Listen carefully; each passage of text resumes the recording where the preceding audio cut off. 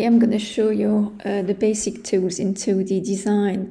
So the first thing we're going to do is change the size of our worksheet on here. So I'm going to go to Setup, Drawing, and Layout.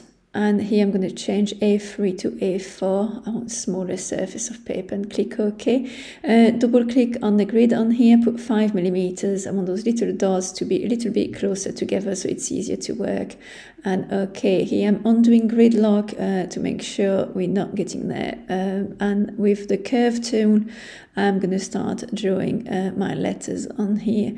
So you need to plan for the kind of double curve on here. To finish it off, double click.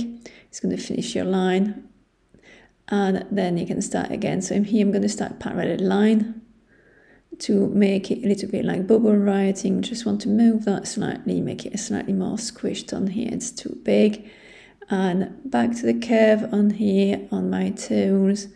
And each time you click, it just kind of settles the curve on here. So if you do it nice and slow, you're kind of able to control the curve on there. Okay, so now I'm going to switch to the line tool and overlap on here, so I make sure I've got the lines crossing each other. And then I'm going to go to second letter, so now I'm doing the circle tool. I want to draw a no on here. I'm going to get on the kind of move and size tool and click that and make it a lot bigger. You can squish the shape as well to make it a little bit more oval on here. And when I'm happy with it, I'm just going to do another kind of circle shape for the inside on here. So back on the circle tool and expand on here. Then get the move tool. I want that move slightly to the side on here. Okay, now go back to my line tool. I'm going to do a P. Okay, and then go back to my curve tool to do the curve of the P up here, but you could do it all square if you wanted. So you can see all my lines are overlapping on just doing the second line on here to give it that 3D effect. And double clicking.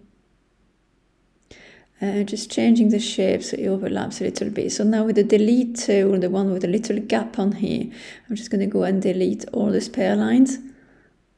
So I can see my letters as they should be and give that kind of nice and neat edge to it. So once I've done that, I can move my letters slightly. I want them to overlap each other. And it's taking quite a bit of room at the moment. I'm going to just run out of room in the page. So I'm going to carry on. Same principle on here, making sure my lines overlap.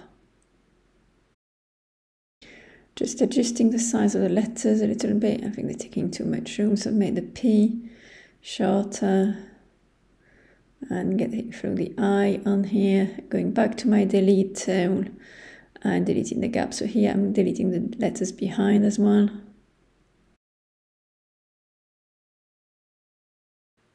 I'm selecting my whole shape and making it as big as I can in the page, getting the proportions right, finishing that off on here. Now I'm happy with it. So now what I can do is save that. So File, Export File. I'm going to save that as JPEG and give it a name on here. So letters or name here and save as JPEG.